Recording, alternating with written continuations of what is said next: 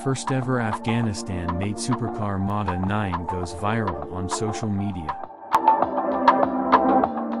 A team of supercar enthusiasts and engineers, in top, from Afghanistan has developed a supercar called Mada-9.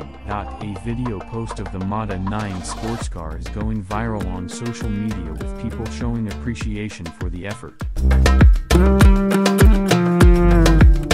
Chief Executive Officer, CEO, of Entop, Mohammed Rasa Ahmadi, said that the team has been developing the body and engine for the sample car for 5 years.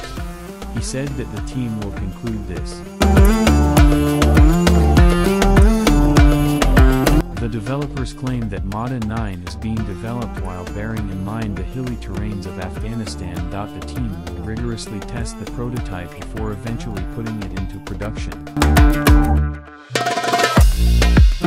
The company will share more details about the car upon its official unveiling.